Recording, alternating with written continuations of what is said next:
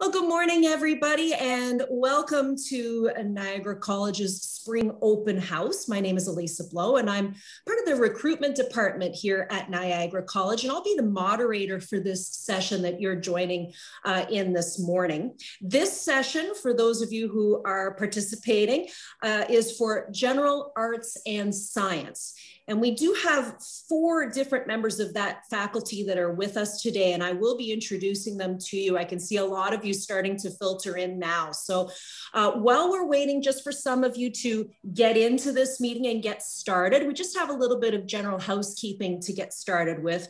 The first and most important is our land acknowledgement for the college, which is Niagara College acknowledges the land on which we gather is the traditional territory of the Haudenosaunee and Anishinaabe peoples, many of whom continue to live and work here today. This territory is covered by the Upper Canada Treaties and is within the land protected by the Dish with One Spoon Wampum Agreement. Today, this gathering place is home to many First Nations, Métis, and Inuit peoples. And acknowledging reminds us that our great standard of living is directly related to the resources and friendship of Indigenous people. So that's our land acknowledgement for you this morning. Also, a little bit of housekeeping here. I just would like to go back to this screen. Want to remind you that the deadline to accept your offer is May 1st of 2021. Many programs are still open for fall, winter, and spring intakes.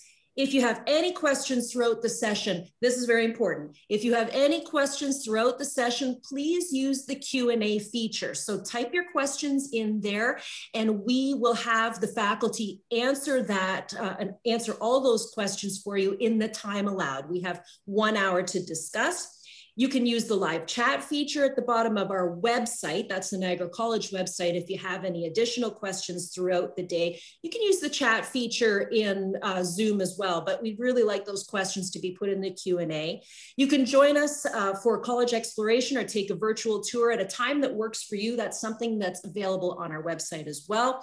Explore our student services, ask me anything, drop in sessions, speak live with different recruiters and staff throughout the day. That's all available for you in our Spring Open House.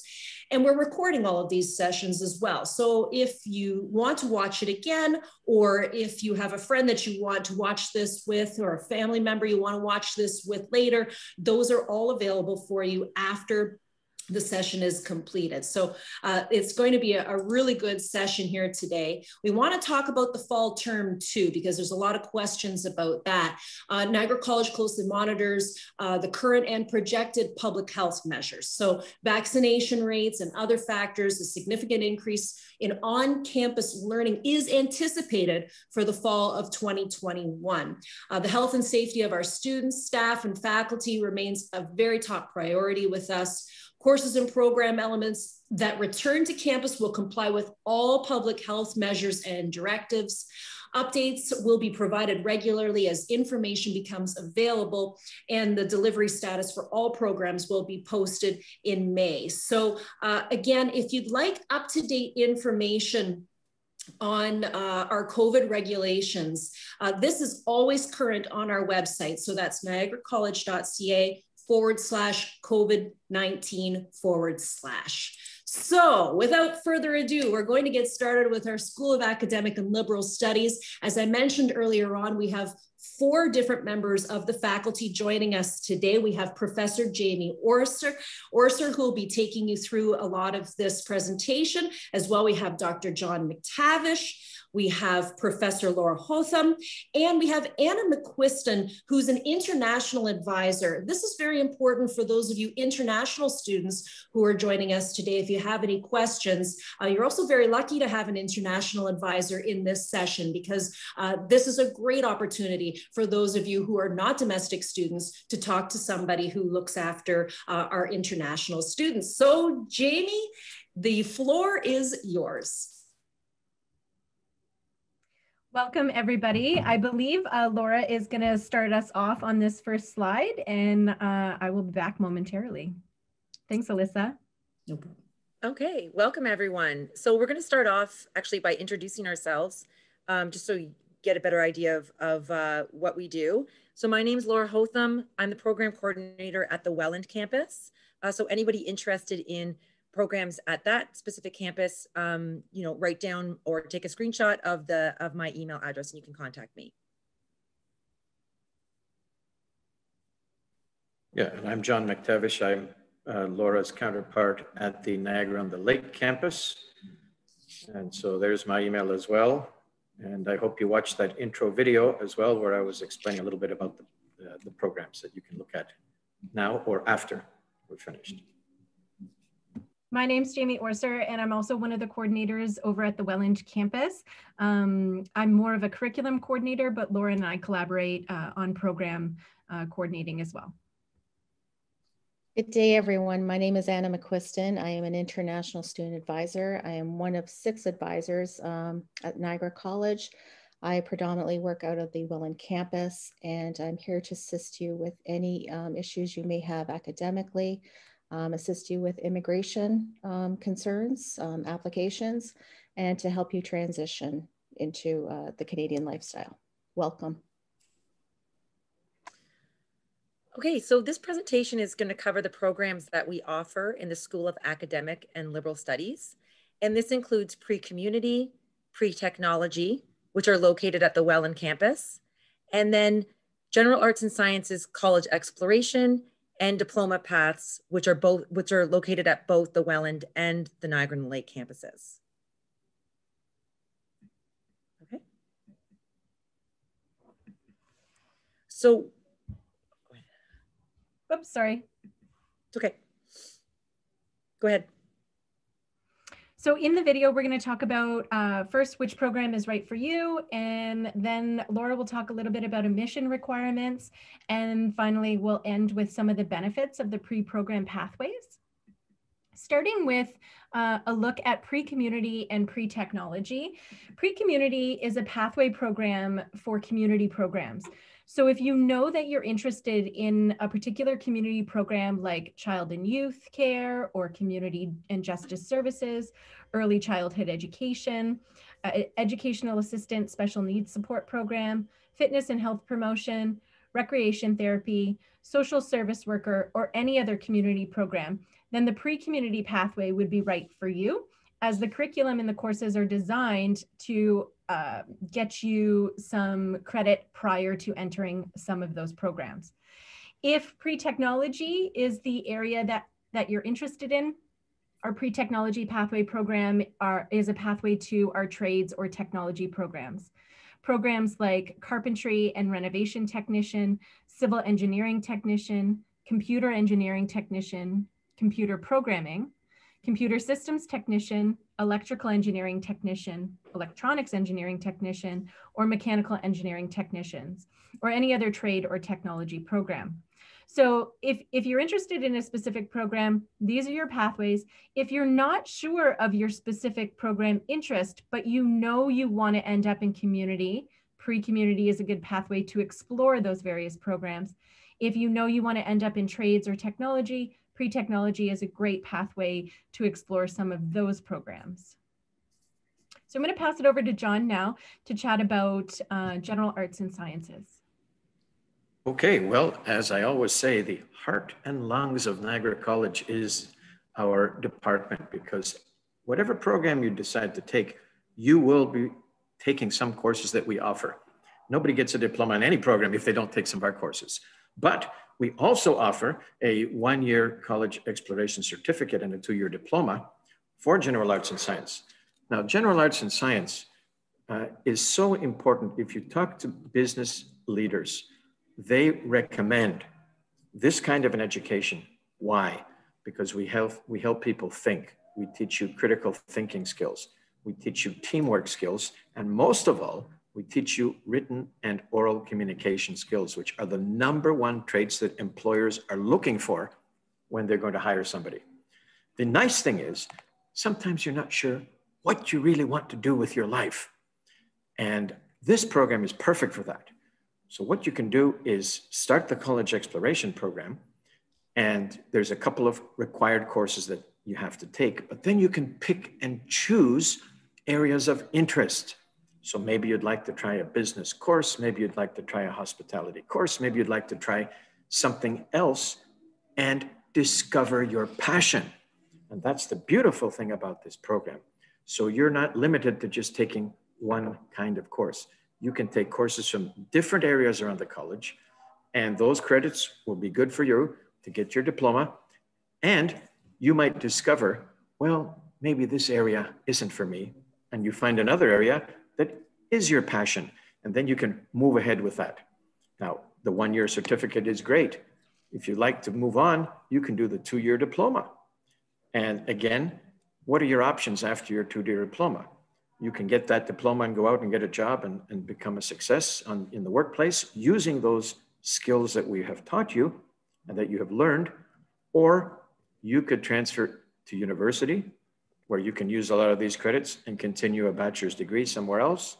Or what many students do is they transfer into another program of over 100 programs that we offer here at the college. And then you could have 2 diplomas and have a better advantage when you're going to graduate. So again, the nice thing about this program is we give you an opportunity to choose courses from a variety of different areas until you discover your passion. Because sometimes students will go into a certain field and after a year they realize that's not for me. And they've really wasted a lot of time and money. Here you can discover your passion and then move forward and hopefully make the right choice to find you a successful and happy career where you can feel fulfilled and be a valuable contributing member to society. Okay, who's next?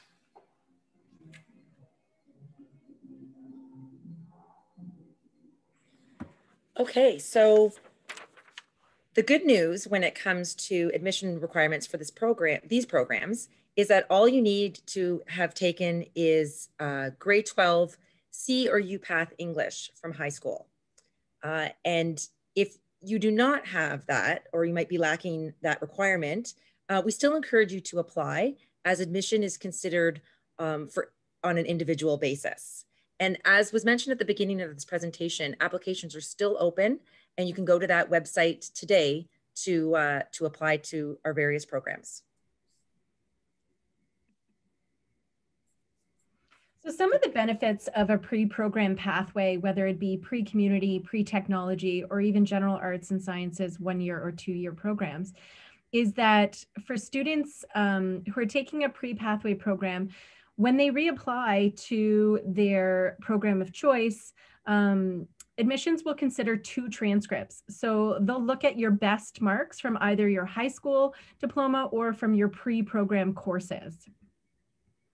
The second benefit is you have access to a wealth of knowledge from your faculty and advisors to guide you through that pre-program. This is particularly important for students who aren't sure of their direction or where they're headed. One of the courses that are in all 4 of our programs is a student development course called Career and Academic Preparation. And here you get to explore with faculty who have expertise in the area in career discovery. You get to explore what is of interest to you and what you might be interested in moving forward if you're unsure.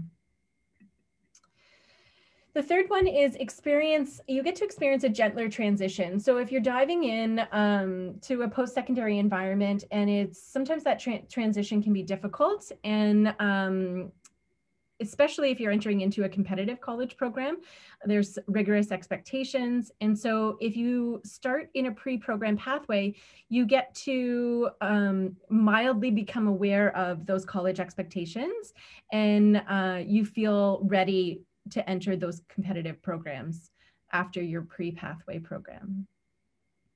The next one is you gain increased preparedness. You get to learn a little bit more about your field of study prior to entering into the program area itself. And lastly, you possibly get the opportunity to use your credits that you gain through your pre-pathway program. You get to use them as transfer credits. So particularly around math and communications or any of your elective courses, you won't have to retake those once you enter into a particular field of study. So I'll pass it off to John now. that ends the formal part of our presentation and take any questions that you might have. Okay, so let's see who has questions for us. Any questions about the programs in particular or the college in general? Remember, you've got until May to apply, but it's always better to apply sooner than later. And you can also drop into one of our student services sessions to speak to a staff member. This recording will also be available. And so please type your questions. There's a little button at the bottom of the screen that says Q&A. You can type a question there and we will start answering those for you. So we're going to move into this frame now so everybody can see all your faces while you're talking. And again, as Dr. McTavish said, please put any questions into the Q&A. But while we're waiting for that, just in the chat, if I could ask the faculty, we kind of would like to put your emails in there if that's possible. So if you don't mind just entering into the chat your emails along with your name, just so that some of the students, if they have questions after that they think of, that they can reach out to you with those questions. We actually have a student on right now that she was a student in our program last year, and now she is currently in the CYC program. And I'm wondering if she could speak to the group to explain the 3 reasons why she chose a pre-program. Okay, and can you tell me what her name is, Laura, so we can find her and open up her microphone? Jenny Kneebone. Okay. Jenny, we've allowed you the opportunity so you can open up your microphone and chat. I'm hoping this is the correct Jenny. It just said Jenny in the attendees list. Yes, it's the correct one. Thank Great. you. Hi. So the first reason why I kind of chose Niagara College obviously was geography for me. It was just a location that was closer. I wasn't really looking into what a college offered at that point. I was just more interested in geography, but why I choose to actually stay with Niagara College and why I chose to continue on was mainly for what the college offers. It's more than just your program choice. It's the friends you make, it's the professors you get to participate with, it's the services, it's the care.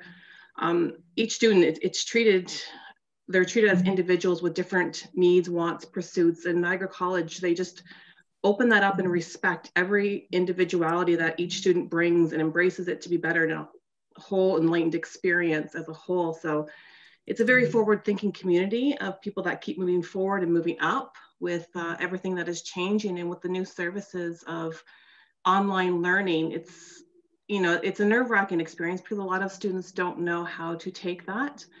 But thankfully, the faculty have always been very considerate into those needs, offering services, help, guidance, making special office times if you ever need to talk or if you're not sure how to do something. The peers have also been great, offering peer groups that we can break off into, and they even choose to challenge you at times as well, and maybe even sway your thinking into, your proceeding with your course. So for me, it's just being a student at college, it's a lifetime of experiences and preparedness that I take with me beyond the education that pre-community had provided me. I wasn't sure which community services program I wanted to go into. I actually originally came in with one thought, left with another thought. And a lot of that had to do with the teachings of the professors and taking care to explain, to teach, to talk, and to answer all questions that you may have. So it's, I appreciate the hands-on efforts, the practical training, and it's a lot that employers do want to see, because usually when you are going out into that workforce, they want experience here, experience there, 2 years, 5 years. And I just find that Niagara College has an amazing reputation that they offer this hands-on experience, and employers are so willing and ready to hire you on and bring you on because of that. So for me, Niagara College it's been a great community source of help, and it has helped me stay focused and progressed. And I thank the professors and all the peers that I've been very blessed to have been able to work with. Well, that was great, Jenny. I mean, one thing we always talk about is promoting a culture of caring. I mean, that's what we really, we care about your success, because your success is the success of all of us together. And I see that one of our associate deans, Jim Butko, has joined us. So would you like to introduce yourself, Jim? Sure, I just needed to give Jim permission to talk. So hopefully, Jim, you can open up your microphone now. Welcome to everybody. I'm sure you've been having an excellent introduction to our programs. Again, I think I can speak knowingly of this because I have one of my sons graduated from the GAS diploma, and he's just finishing up acting now. So he used it as a pathway into acting. And another son was in the program for a term before transitioning to broadcasting. And I'm sure everything that people have been telling you about an introduction to the college, a way to explore, a way to get transfer credits to make your future academic career a little easier. You know, those are all lived experiences for my kids. And it's really been a great experience to be the associate dean of this program, but also see it benefiting my children. So hopefully some of you will take advantage of this program to find out what you want to do and have a successful career. Great. Well, we have a question actually here. It's this is from somebody who says, I'm currently completing a part-time certificate in criminal psychology and behavior and thinking of taking pre-community in the fall. Is this a good combo for getting into the social service worker program? Who can answer that?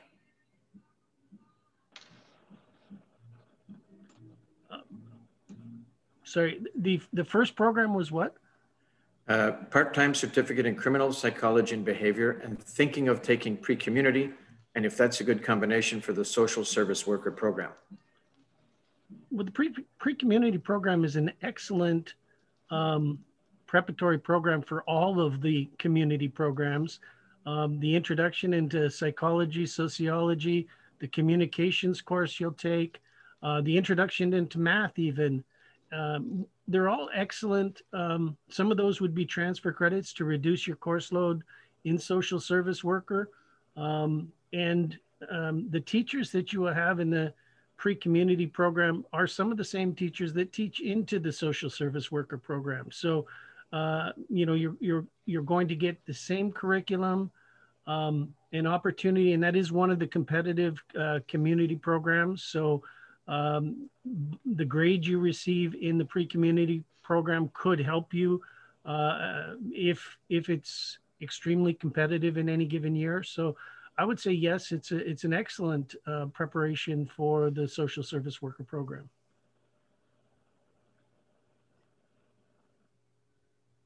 Great, good question, good answer. Who's next? Who else would like to ask us a question?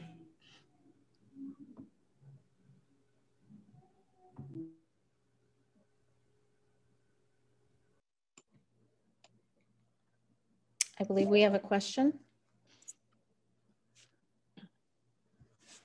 Can I interact with other students who are in the same program before arrival? If you're international, yes. We do have Facebook. We're live on Facebook, and you can connect with students there. You can also look at the events calendar. We do have activities happening almost daily.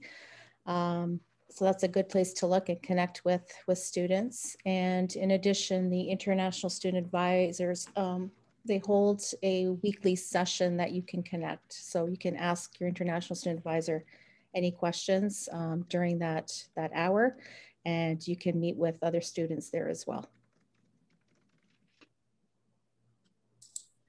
We have a couple of students who have joined a little late too, so they've just come in now.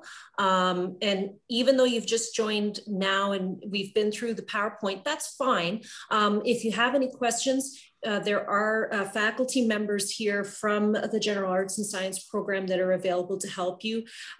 We have Professor Laura Hotham. We have Anna McQuiston here. She's from the international department. She's an international advisor. So if you have any questions and you're not a domestic student, she's here for you.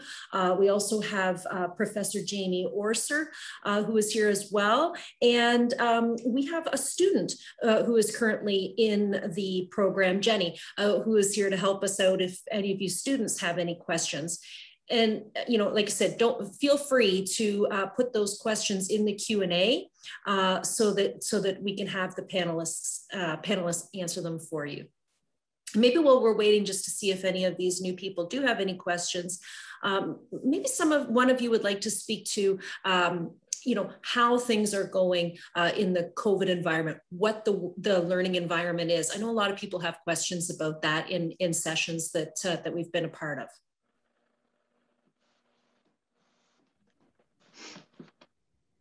Sure, I could start. I can speak specifically about the Sociology 1430 course that is delivered into all of these programs under our division. And we had been teaching the course in various deliveries prior to COVID. So we had wealth of resources to flip that transition online. So it was a very smooth switch for us. And with the rest of the courses in these various programs, the same has taken place.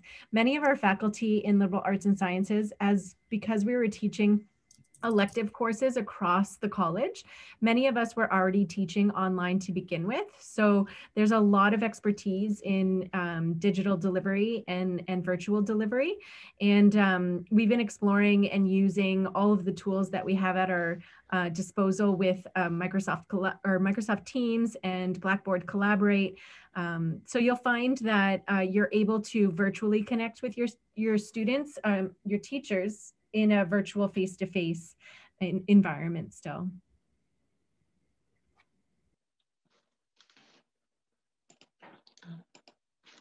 Also, if I can just say something as a student who is doing the virtual classes online, even though all the programs are offered, I find that the professors understand the individual needs of each of the students and that not everybody is accessible to use each one. Like they don't know how to use Blackboard, or there's a problem with MS Teams, whatever the case may be. They've really found a way to work with each student to make sure that they're very effective in being able to receive, retrieve, and submit their material.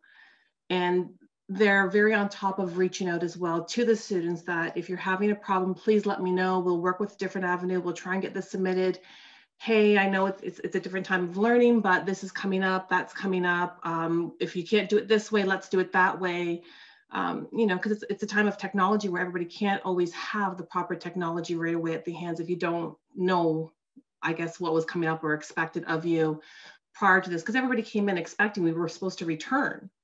They also came and started off, first off, as a in-class student, not a virtually online student. And a lot of students, they do have to work to put themselves through the schooling. So the professors have been absolutely amazing in trying to work with you with the technology aspects of everything, reaching out personally, directly, making extra office time just to discuss with you, even touching base to say, hey, how are you doing on this? Is there something I can advise you on, something I can help you with or redirect you on? So it's been a very, very easy transition because of the professors, and they're just, I'm so grateful for them because they've just been so extensive in their time and their approach to each of the students, even just breaking you out into collaborative groups, checking in on the group, saying, hey, you know what, if you guys can maybe work together outside, inside, because it's a great support system that we need from all around, not just the professors, but the peers as well. And they've been great in helping as well, in the sense that some peers are like, if you can't submit it, send it to me, I can submit it for you. So there's a huge backup of support that you are having all around, that it's very overwhelming in the sense that it's gratifying. It's so grateful that leaving here, you have all these extra friends because you've had to have such a strong community and support within the peer groups as well as with the professors. So it's very nice to see, and it's amazing. I can't say enough on how thankful I am for the peers that I've been able to be in contact with and the professors that have really kept us in contact. Good stuff. That's wonderful, Jenny. Yeah, the services, there's a lot of services, like it's all new for us as well, going virtual. And the library has done an amazing job of promoting a peer tutor system virtually, as well as, oh, sorry, didn't know I was on mute. No, you weren't, you're fine. You weren't. I felt the mute button. Sorry.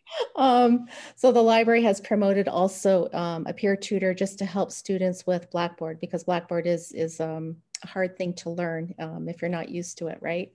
As well as they've promoted the Launch program, and that has valuable information for any student to get started with their program, and easy navigation towards like the systems that you will be using. In addition, it's housed under the international website, but it's open to everybody. It's open to domestic and international. It's our BNC Ready modules. And we have a lot of modules that help you get settled in Canada and just in this learning environment. We do have one especially designed for online learning and everything that you need to know with technology. So I would encourage any student to look at those modules. They're easy to do. They take between 5 and 15 minutes, and there's a wealth of information that's provided. But all you have to do is ask. Reach out, ask. That's the best advice I can give you.